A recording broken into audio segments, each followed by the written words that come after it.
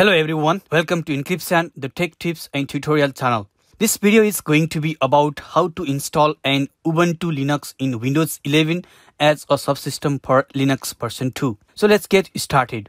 The Ubuntu Linux in Windows 11 as the Windows Subsystem for Linux or WSL runs as a Windows app. So we need to open the Microsoft Store to install it. On the search box of the Microsoft Store, type Ubuntu. Here you can see the different versions of Ubuntu Linux are listed. You can choose any of the first three apps. The second one is the latest version. So click on it to get it on your Windows 11 machine. This is a free app, but you will need to sign in with your Microsoft account to continue with the downloading and installing process. Click on the Get button. It's asking how old am I? We can see the reason behind asking my age here. Enter your date of birth, select your country or region and click on the next button. Click on the next button to confirm your date of birth or click on the back button to correct your date of birth. Now wait for a while and click on the install button. You can see the Windows 11 Microsoft Store is downloading the app and its data. It's more than 490 MB in size, so it may take some time to complete the download. So I pause the video here and will be right back after the downloading is complete. Okay, the downloading of Ubuntu Linux version 20.04 is complete now. So click on the launch button. Unfortunately, we got an error. WSL registration distribution failed with the error and the error code is displayed here. On the next line, we can see the Windows Subsystem for Linux optional component is not enabled. Please enable it and try again. You can also copy the given link and get more information about the error. Instead of copying the link and reading more about the error, hit enter and proceed further to enable the required components. Again, press the Windows key on your keyboard. On the search box, search for Turn Windows Features On or Off. Here, check the boxes of the features Windows Subsystem for Linux, Virtual Machine Platform, and Windows Hypervisor Platform. Then click on the OK button. Enabling the feature requires to restart your PC. So click on the Restart Now button.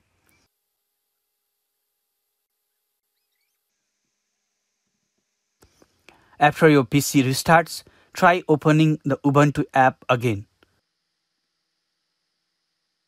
Again, we get another error. WS requires an update to its kernel component. For information, please visit the given link and press any key to continue. This means that we need to update our kernel version according to our file system type. Now open a browser and paste the URL that you just copied from the terminal to open the documentation of Windows Subsystem for Linux. Here on the topic, download the latest package, we can see a note. If you are using an ARM64 machine, please download the ARM64 package instead. And if you are not sure what kind of machine you have, run the given command on the command prompt or the PowerShell.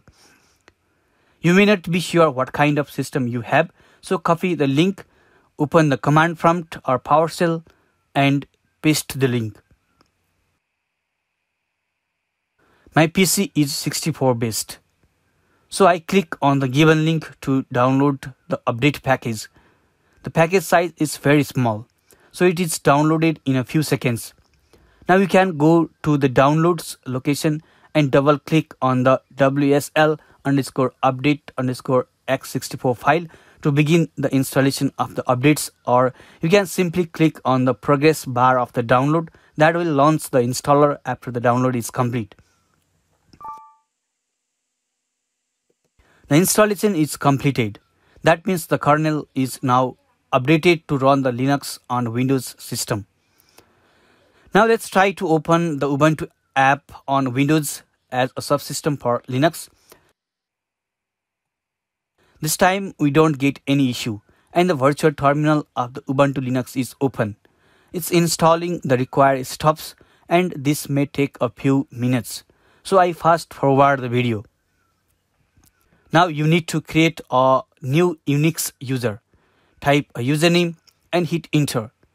Then type a password for the user.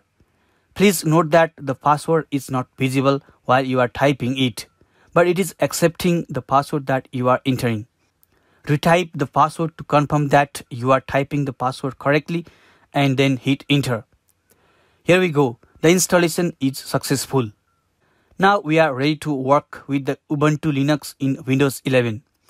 Running the command cat /etc/os-release, you can see which Linux it is, which version and some more other information. Okay guys, this is how we can install the latest version of Ubuntu Linux in Windows 11. I hope the video was useful to you. Please subscribe the channel and hit the bell icon. Thanks for watching. See you on other videos. Goodbye.